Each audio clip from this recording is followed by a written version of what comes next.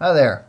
In this demonstration, we're going to see how to conduct a chi-squared goodness of fit test using SPSS. Right? And in this particular example, which is from the Think and Do book number 2, it's the Your Turn number 2 from chapter 11.1, we're testing to see if the distribution fits a predefined distribution that is not even. Right? So what that means are the assumed probabilities in the null hypothesis are not all the same, this right-hand column here. Okay, so I'll demonstrate what I mean in the context of this example. Right? So we have 800 blood donors at some regional blood bank, and we're going to check the frequency, the distribution of the blood types. And so in that sample of 800, there's 8 different blood types, and these are the frequencies with which those different blood types occurred, this middle column. Right? And we want to compare that to the national averages that are defined by these probabilities in the far right. So the national average is 38% for O positive. We want to see if 310 matches that 38%. For O negative, we have 71. Does that match the 7% for the national average? So we're looking for a goodness of fit. Does this frequency data, the frequency of the observed outcomes, fit with the distribution defined by these probabilities? And notice they're not all equal, hence the title here, Assuming Unequal Probabilities. Right? And there's also 2 parts to this particular video. One, where the data is entered in terms of a frequency table, like the first 2 columns of this table here. And then in the other part, where the data is put in standard format. When I say standard format, I mean each row is a case and the columns represent the variables. So since there were 800 blood donors, in standard format, that's 800 cases, and you get 800 rows. Right? So let's get started. We'll do it first with the frequency table data format. So when I get my data, I have my blood type and my frequencies. So these frequencies, this column comes from this middle column here. Right? And I have 2 versions of blood type. I have this with the O with the pluses and the minuses. SPSS had problems with that. I think the plus and the minus might have interfered with some operations. But it had trouble with it. So I just changed the blood types to underscore. It's fine with underscores, and then spelling out pos for positive, neg for negative. Okay, so that's the one we're going to use. And so the problem with this frequency table format is that it's not the standard format for the data. So we have to let SPSS know that this is a frequency table. And what that means is we're going to weight these blood types with their frequencies so that there's actually 310 O positives, right? So to do that, we just go to weight, or not weight, we go to data, then weight cases, right? And if you do this for the first time, it'll look like this. You'll have the weighting options here, and the do not weight cases is already highlighted. So I'm going to switch to weight cases. Highlight observed frequency. So now my cases are weighted by the frequency with which they occur. All right, now I'm good to go. So up until this point, I have not done a goodness of fit test. I've just sort of got everything all ready. All right, and let's see, while I'm getting things ready, let me just make sure that my variables are appropriate. So my blood type 2, blood type 1, those are strings. Observed frequency, that's numeric. All right. And then I'm not going to use any decimal places because they're just counts. And I'm going to make sure that this is a scale. You could actually use ordinal for my frequencies. And then my other 2 are nominal, right? Because they're qualitative data. Okay, good. So I made sure my data was formatted correctly. I weighted my outcomes according to their frequencies. And now I can actually do the goodness of fit test. So I'm going to go to Analyze. Down here to non-parametric tests, we're going to go to 1 sample, but there's something that may attract you away from that, and that is, depending on your version, you might not have a legacy dialog, but if you do or if you don't, you'll see this chi-squared. You're probably tempted to click on that because this is a chi-squared test. The problem is this one is not as flexible as the one we find right up here under 1 sample. It is 1 sample. It's a sample of 800 blood donors. So we're going to click on 1 sample. We're going to do a customized analysis. right? It starts, the default is up here to automatically choose a comparison method. But I'm going to go to Customize in the fields. And when you start this off, I've done this once already, so it's already recalled what I had in there. The test fields can be the nominal data types, right? So I don't want that blood type 1. That's what the pluses and the minus. So I got to get that out of there. So the field I'm testing is blood types, blood type 2 specifically. So that's good. And then I go to settings. I'm going to go to compare observed probabilities. When you open this up at first, it's here at automatically choose. And again, SPSS can automatically choose these things, and it usually does a pretty good job, but not always, and that's where the problem occurs. So I like to tell it what to do. It is going to compare observed probabilities to hypothesize. That is a chi-square test. The options.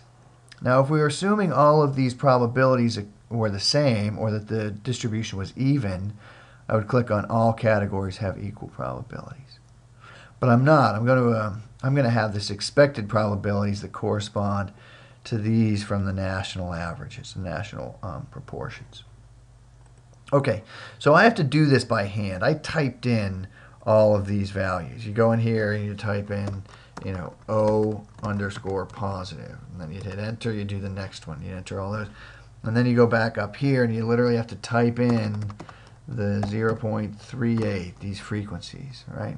But once you get them all done, and that takes a little time, I wanted to do this beforehand so you didn't have to watch me type in a bunch of numbers. But all I did was type in these probabilities here, right? So those are the expected probabilities. I hit OK. Now I can hit run. And the output is pretty minimal, right? It tells me the null hypothesis is that the categories of blood type occurred with specified probabilities from here, the third column. It is a chi-square test. The significance here, SIG, that's the significance of the test statistic, which is another way of saying the p-value. So the p-value is 0.001. When we did this in the book, we also got a p-value of 0.001. We threw a couple more decimals in there, but it rounds to 0.001. And the nice thing about using this one sample as opposed to chi-square, if you use the one sample, you get this result.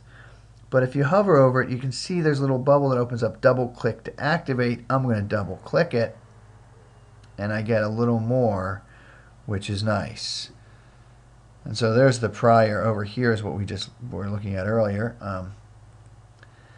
And in the book, when we did this by hand with the table, we got a chi-square test statistic of 23.724.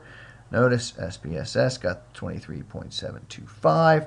We did some rounding. You would not really expect them to be exactly the same. And it matches again our p-value, 0.001. But the little bonus that you get here, in addition to the test statistic, is this nice frequency bar graph.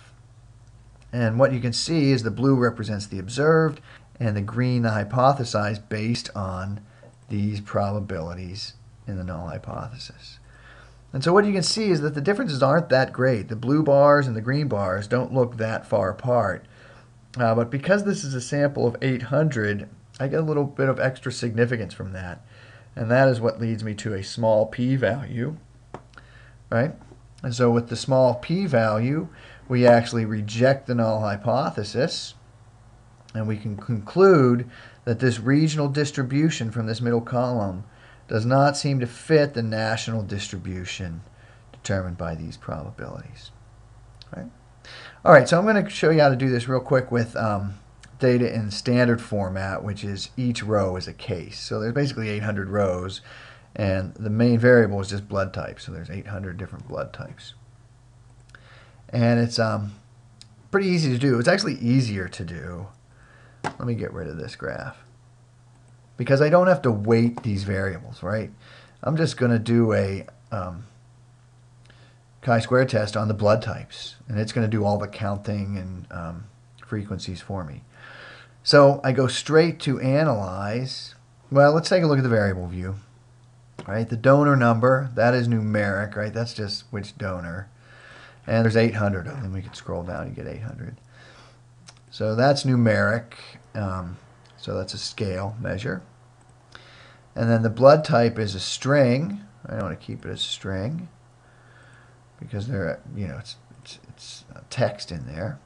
And let's see, it is nominal, which is good. Okay, good. And I don't have to weight them because it's not in the form of a frequency table. I go straight to analyze. One sample under non-parametric tests. And it starts off here, automatically compare observed data hypothesized. If you're lucky, that works. It doesn't always work, so I customize my analysis in the fields.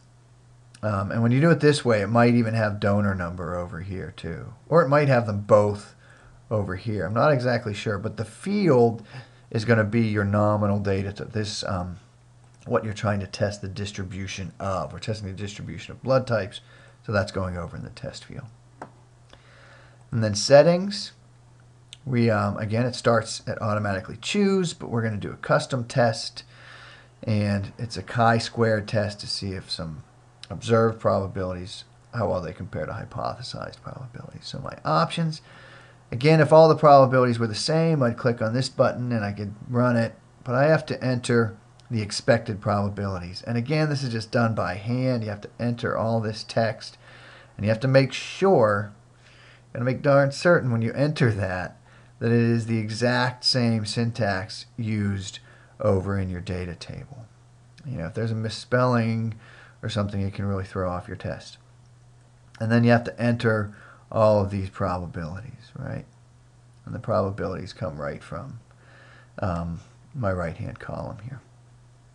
Okay, so once I enter all that, and I did it already so you didn't have to watch me enter numbers, just like last time, I hit OK, I hit run, and I get, because these frequencies occur with the same distribution as the frequency table, I get the exact same p-value. You can click on it again, and I can get that bar graph and my my bar graph of the expected frequencies versus the hypothesized. I get my test statistic, which is again the same, and again the p-value.